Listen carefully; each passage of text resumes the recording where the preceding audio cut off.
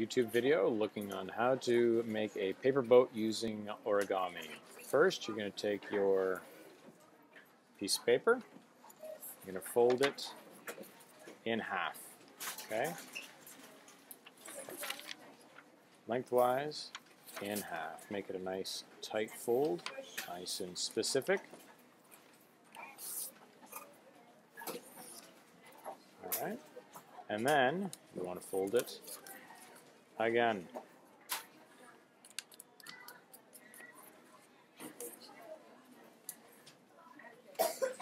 Nice tight fold. I usually like to use my thumbnail to make it a little bit tighter. Then you're going to open it up again. So again, full piece of paper, close the piece of paper so the bottom end is the one that's open. Then you're going to take your top corners and fold them in so they're pretty much right up to the line that was your fold. And give it the old thumbnail to make it nice and tight. Same thing to the other side. Try not to go over that middle line at all because that will cause you problems later on. There we go. So now it looks like, hey, it's pointing up at me. So again, open, close, fold them down. Now, with the open fold towards you, take one of the pieces of paper, one of the sections, and fold it up right along the bottom line of that triangle, those triangles up at the top.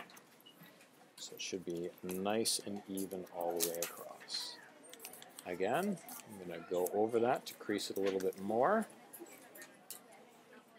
Okay. I'm going to flip it over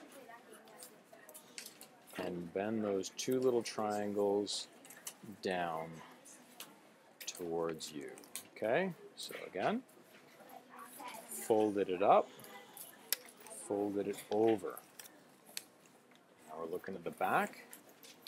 I'm going to take this remaining little bit of single paper and I'm going to fold that up as well.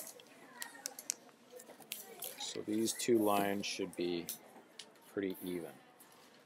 Okay. Fold that with my thumbnail. Then I'm going to reach in with either my fingers or my thumbnail or whatever into the middle, and I'm going to make it into a diamond shape. Okay. Once again, don't drop your phone. I pull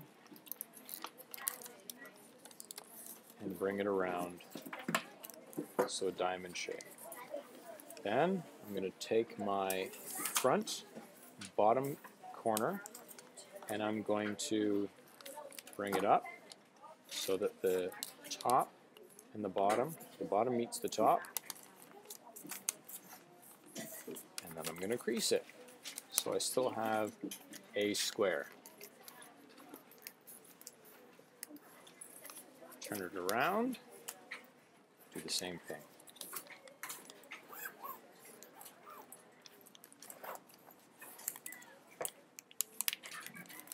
So I have a triangle with some nice tight creases.